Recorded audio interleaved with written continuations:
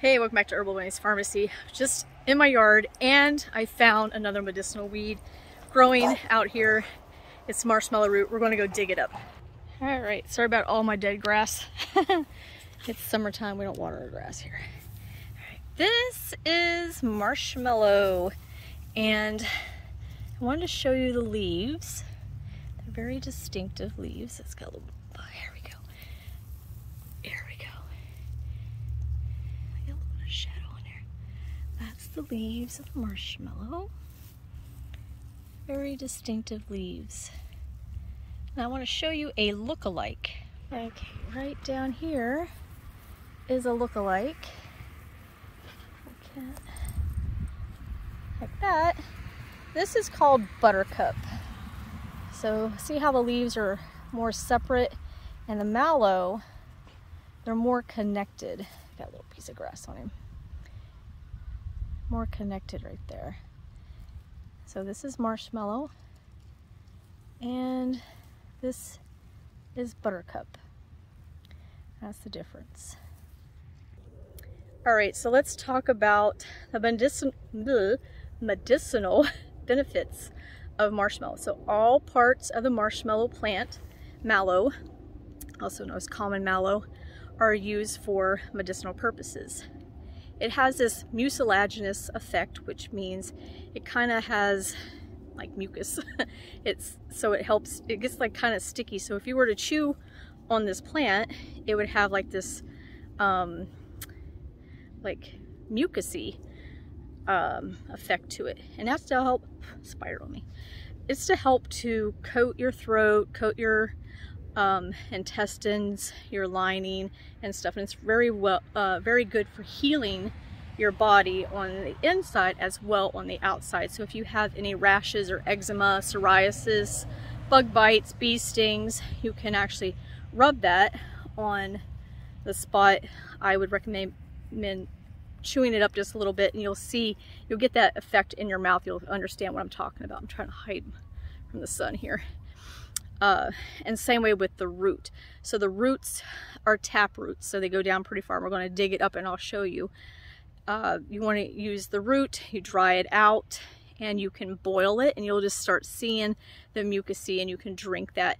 It's good for healing any, like I said, ulcers.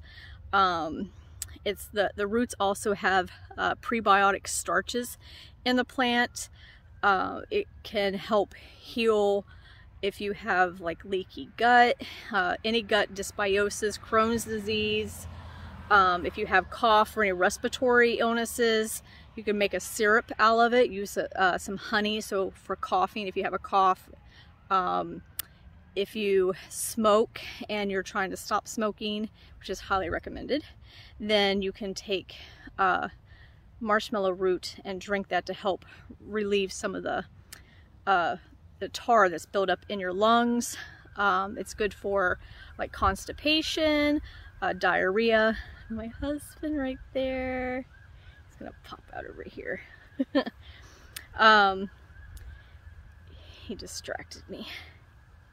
The sun, I just can't keep it out. Okay, so we're gonna go ahead and we're gonna dig this up so you guys can actually see the roots on it.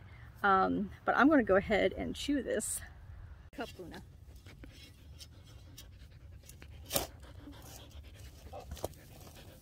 Right, here he is. There's the marshmallow, and see these tap roots. So I'm going to be drying this out. It's the only plant I found out here in my yard. This happened to just going by. I'm like, whoa, score. Yeah, so these roots are actually white, where it gets its name, marshmallow. Does not taste anything like marshmallow. Although I kind of like the taste of it. It is kind of earthy, but not like a dirt taste to it though. I like the effect that it has in your mouth. But yeah, so it has, scrape that off there. See that? It's white, and it does get this mucilaginous jelly. It's kind of a little sticky and stuff. But we're gonna go clean this up so you can take a better look at it. All right, so here's what it looks like with all the dirt and the grass knocked off of it.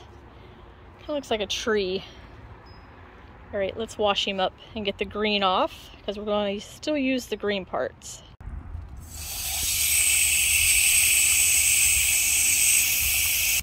Now I'm just going to use this brush to kind of scrub off some of the dirt.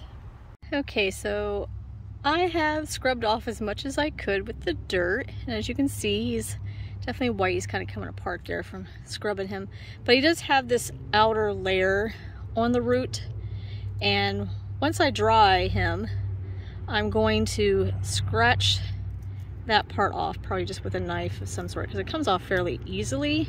I may do it before I dry it out. But anyway, you can dry this out on just out of direct sunlight, just let it dry, or you can put it in a dehydrator, however you prefer. It'll probably take a couple weeks to dry out. And then you can, I'm gonna put it through a spice grinder, coffee grinder, and make it into a powder, and I will use that powder for the winter time to help with any of the things that I may have, like a upset tummy or a cough, sore throat, or any ulcers that my mom may have. She gets ulcers pretty easily. And the leaves, I'm just going to dry those out and make them into a tea. I will put those in a dehydrator and, you know, kind of clean them up a little bit, get these woody parts off. But yeah, not a whole lot of greens there, but that's okay. And I'm going to take my dirty water and water my squash plant. Just pour it right on there. And collect a harvest. Why not, right? All right, thank you for watching Herbal Bunny's Pharmacy. Please subscribe to my channel, share it to somebody who could benefit from this information, and I'll see you in the next video. Bye!